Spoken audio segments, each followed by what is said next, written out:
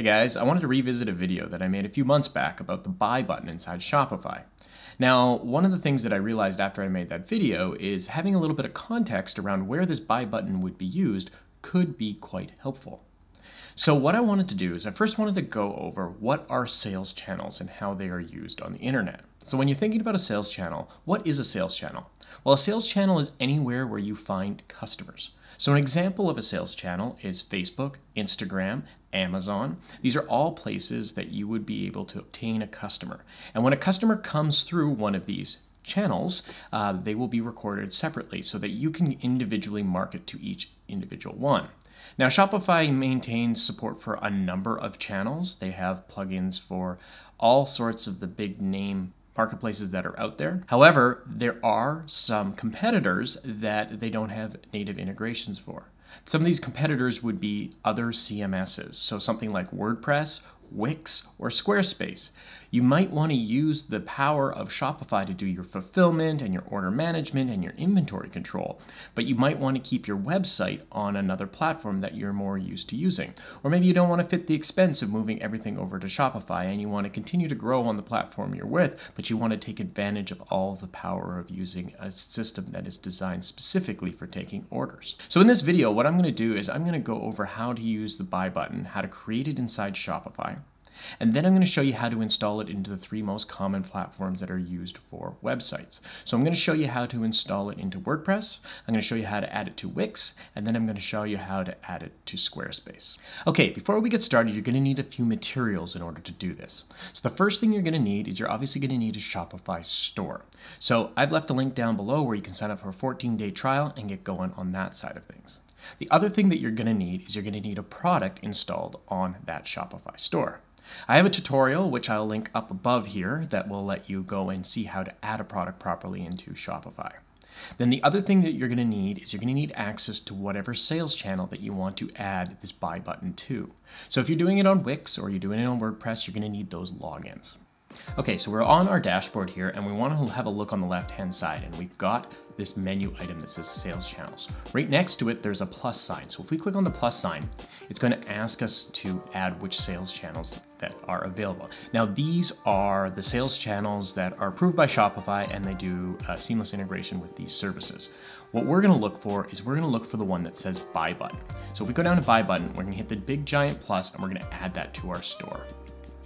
Now, what Shopify is going to do is it's going to take that button, add it to the store, it's going to refresh the dashboard, and then it will come back and allow us to start configuring a buy button.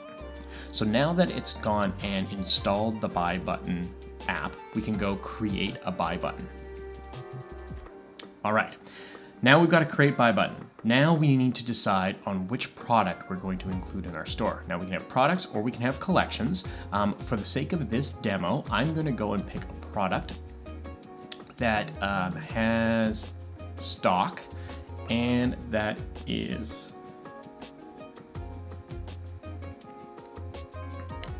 set to visible. Okay, now we're on the configure the product button. We're going to configure the look and the feel of our buy button. So when we start off, the first thing we want to do is we want to choose a template. Now a template comes in basic, a button, or enhanced. You see on the right hand side, things are going to be changing depending on what template you choose. Now, each individual template is going to be used in different situations, and I'll get more into which situations these are going to be used on down below. But for the purpose of this demo, let's start off with the basic. Okay, so we have a basic, and we've shown it shows our product, our project title, our price, and our add to cart. The next thing we need to do is we need to choose an action. Now, under the action, you have 3 options. You can either direct shoppers directly to a checkout so that when they click the checkout button, it will take just that one product image, take them over to a checkout page, which will actually show up in a modal message and let them check out. The second option is add products to a cart, and then the third option shows the product detail. Now, depending on what your use case is, you want to change the action to be conducive to the environment that you're going to be using it in. In the sake of this demo, I'm going to select add product to a cart because I want to show you guys what it looks like to have the cart on another site so that you can get a full experience of the whole checkout process. All right, moving down, we can then go down to the size of the image that we want to put on our buy button. Typically, I like the small image. It keeps everything compact, and especially when you're placing it on another site, you don't want it to be too big. Alignment tells you where you want it, left, center, or right. And then you can hit the option which is going to show additional product images. So if someone clicks on another product image, they can see the different images that you have set up on the product. Okay, now we have button style and text. So in button style and text, this is talking about the button that we've got down here. We can go and change the text size, we can change the color, we can change the padding, so how wide the button is. We can also turn on the quantity field and change the button text. Now if we come back, we're gonna get down to the next piece, which is the font styles. Now I wanna spend a couple seconds talking about fonts here. Fonts on the internet have been traditionally a very difficult thing to reproduce, and mostly it's based on a little bit on technology, but also on copywriting. So there are different fonts that are available for print advertising as well as web advertising. The fonts that are getting pulled up in this directory are fonts that are coming from the Google font library. They have been fonts that have been purchased by Google, and they have been placed on the Google font library that are free for you to use. Now, if you're using systems like Wix or Squarespace, they are going to be using the same font library so that you'll be able to match the font with the font that you're looking for.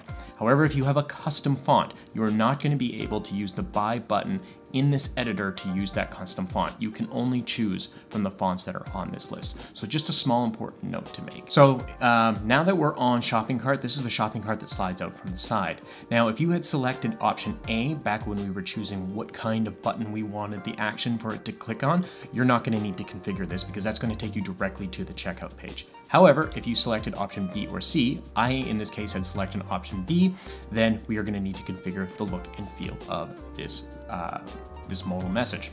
So we can go in, change some of the shipping information, we can change a couple of fields, and we can change the button text.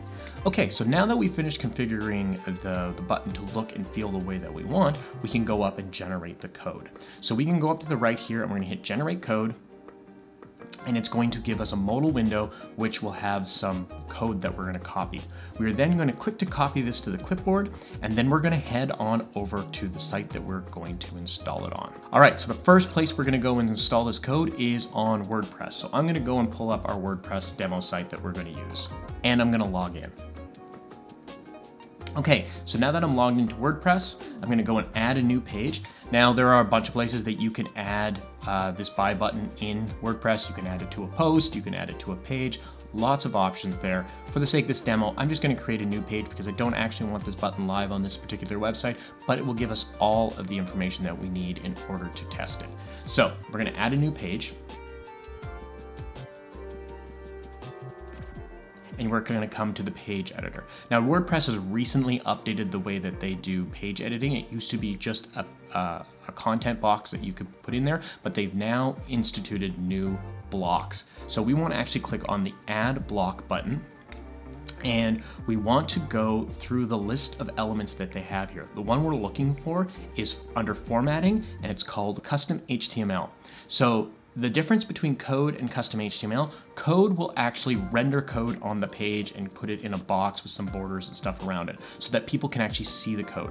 Custom HTML will actually put custom HTML into your page. This is the option that we want. So we're gonna hit custom HTML, and then we're going to paste in the HTML that we got from Shopify. Okay, once we've done that, we can hit the preview button. It will generate a preview for us, and it will pull up that product on the page. Now, if we have a look on the products on the page, we can switch through images, and we can hit the add to cart. The cart will show up on the right, and then we can hit checkout, and it will open up our checkout page and allow us to process our order as we normally would. Okay, so that's how we install the buy button inside of WordPress. Now, let's move on to Squarespace. All right, I pulled up my Squarespace site here, and now we're gonna go and add that buy button to the Squarespace site.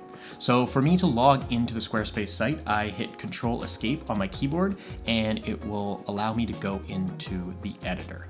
Now, once I'm in the editor, the next thing that I wanna do is I actually wanna go and add a page to my site. So I'm gonna go to Pages, and I'm gonna go and add a section. I'm going to pick a blank section for the sake of this demo so that it's going to add a new section to the bottom of my site and scroll me down to it when I click on it. All right, so we now have our new page. We now have to edit the block that we've added, and we need to click on the little raindrop here, which allows us to add a block. Now, once we're under add a block, what we want to do is we want to go down to more, and in Squarespace, this is where it's called code. So depending on the system that you're in, they're going to have different taxonomies for the different pieces that come together. So we now have code. We can now go and paste in the code that we've gotten from Shopify, and we can hit apply. Now, because we're using JavaScript, most of these editors protect you from running JavaScript while you're editing your page. So if you have a look at my Squarespace screen, it says that that Squarespace has blocked embedded scripts, and we can't save them. We can't see them. But what we can do is we can hit save, okay? And then we have to exit out of the editor in order for us to see the script enabled. So what I'm going to do is I'm actually going to log out of Squarespace by clicking on my name. And now I can go back to the page, go down to the bottom, and we can see that the page that I've just added now has the cart. It still has the same functionality that it did on WordPress. It just looks a little bit differently inside our template. Okay, I'm gonna head over to Wix now, and we're gonna go through and we're gonna set up the same thing on the Wix page. So I've gone and created a website inside of Wix. I've used one of their templates, and now what I'm gonna do is I'm going to add that HTML that we copied over from Shopify to our Wix site. So the first thing I'm going to do is I'm going to click on add, and that's going to come up with our menu on the left hand side. What we want to find is we want to go down to more. Now, once we click on more, we're going to have a bunch of options available to us. The one that we want to grab is HTML frame. Now, let me just explain that Wix has a couple of limitations. It doesn't allow you to paste embed code directly onto the page because of the way their editor works, but they do allow you to do a HTML iframe. It does have some drawbacks. If it's too big for the frame, it's going to get these scroll bars along the right-hand, left-hand side, but for the sake of this, I think we're going to be able to get it to work. So we have our little gray box which adds in our code. We want to go to edit code, and then we want to paste in the code that we got from Shopify. Once we do that, Wix is going to update, and it's going to give us our code on our page. We then need to drag the box that it sits in big enough so that it will show the entire HTML block that we just created. Once we've done that, we can hit the preview button,